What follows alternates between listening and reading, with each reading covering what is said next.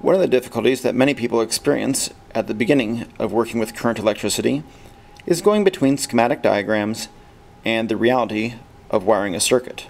So we're going to start with one of the simplest circuits that we can do: a 6-volt battery, in this case a power box, a light switch, or just regular switch, a light bulb, and an ammeter. Finally, with a voltmeter going around the light bulb.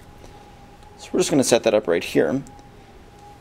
Now we've color-coded some of the wires in the schematic, green and red, to help keep track of where this is going to be in our schematic diagram once we get going.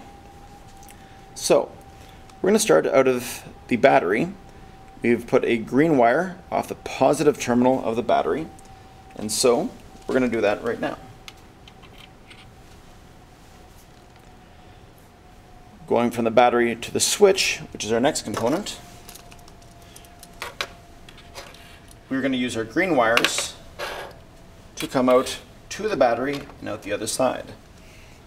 And so we've got green wires coming from the battery to the switch, and now from the switch over to the light bulb, we're going to use another green wire.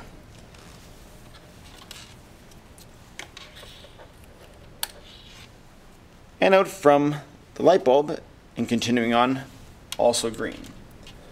So now we're going to start working our way back to the battery. Now technically at this point we would only need 2 more wires.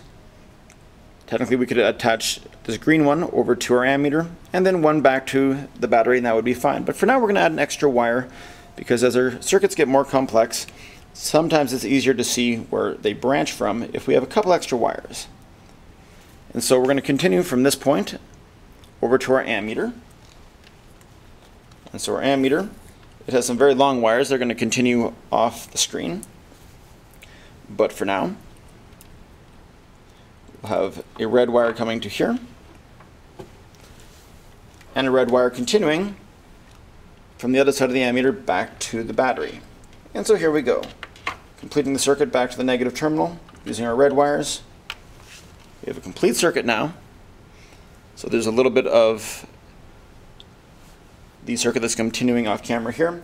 And finally we need a voltmeter to go around either side of our bulb.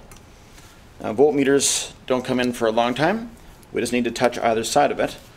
And so whether our voltmeter is to the left or the right of our bulb, it doesn't actually make a big difference. So I'm going to simply put our voltmeter in here. How these meters work is something that we'll be working with later. And so these two are going to simply come on either side of the bulb. And so here they come. We get our reading, and then we're going to remove it from the circuit. Voltmeters come in parallel. And so that's our first little bit of work going between a schematic diagram and reality. Battery to switch, positive terminal of the battery to switch.